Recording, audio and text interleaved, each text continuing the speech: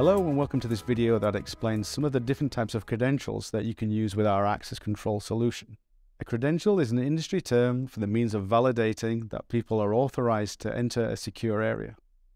The access control system will check that the person attempting to gain entry has permission at that time and on that day. The most common credential is a card or fob.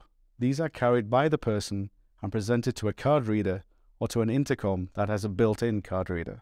This then communicates with the door controller and the access control system to be validated. The system then either grants access or refuses entry.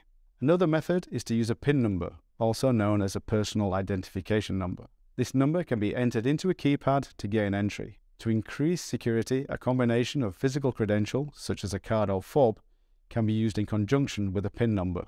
This means that the person needs to present their physical credential and then enter a PIN number before entry is granted. This is known as dual authentication. A useful method of granting entry for visitors is to use the Axis barcode reader. The visitor is sent a dynamic QR code to their mobile device, and they then show that to an Axis intercom or camera when they arrive. An application inside the Axis device then checks that they have arrived at the correct time and date and then unlocks the door. Axis License Plate Verifier is a way to grant access to a vehicle entering a site.